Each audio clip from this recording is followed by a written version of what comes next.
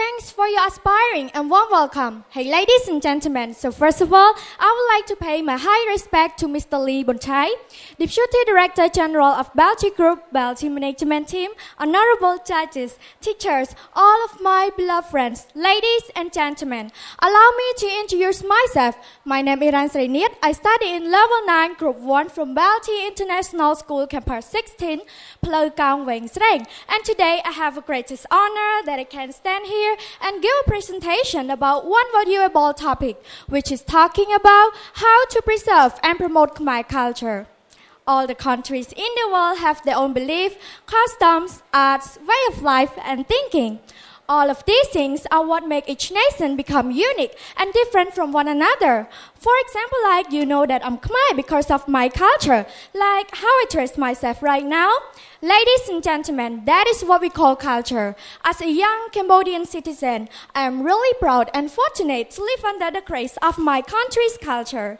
From one generation to another generation, our culture has flourished and survived because of we, Cambodian citizens, continue to preserve and promote it, no matter what, of course. We never want to lose our culture, since culture is the heartbeat and the spirit of the nation. So ladies and gentlemen, do you want to preserve and promote Khmer culture? With that regard, I have come up with 2 effective ways to preserve and promote Khmer culture to the world.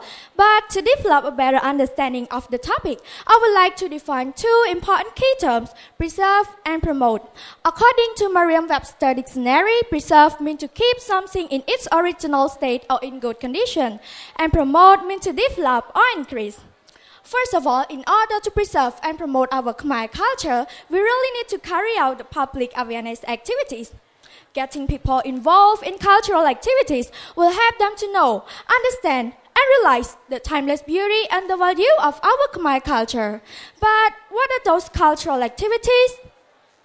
Interestingly enough, those cultural activities include cultural exhibitions, cultural festivals, national and international cultural conferences, and many others. For instance, like about last month, we were really proud that we can organize one record-breaking event in order to preserve and promote our own kromah or hand-woven scarf in the world. During that event, thousands of Cambodian citizens happily participated, especially helped to break the world record for having the longest kromah or hand-woven scarf in the world. Besides that, we also organized various cultural festivals and ceremonies, such as Angkor Sangkran. Angkor Sangkran, which is annually organized by UYFC, has produced many record-breaking events, such as our Khmer traditional dance, cuisine, tangible and other intangible art pieces. Without all of these public awareness activities, actually we have no chance in order to preserve and promote our Khmer culture to the world.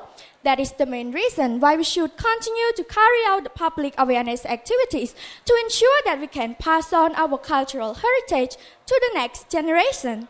Second, nothing is stronger than a person's willingness, and everything should always start from us. Therefore, building the love for your own culture is another significant way in order to preserve and promote our Khmer culture to the world.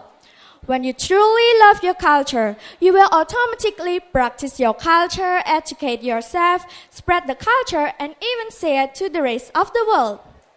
The love that you have for your own culture is the main reason why your culture is still alive and continue to survive. Look at our country now. We manage it to shine again, and people all over the world fall in love with our culture. For example, like I am standing here right now on this stage, and if I win this speaking competition, His Excellency Dr. Lee Cheng will upload my video on social media platforms such as Facebook and YouTube, which also help to promote our Khmer culture to the world.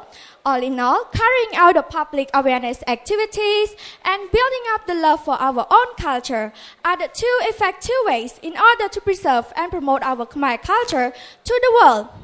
I strongly and sincerely believe that we, Cambodian citizens, will never forget one Khmer proverb that goes, when the culture extinguishes, the nation will disappear. But when the culture is magnificent, the nation is prosperous.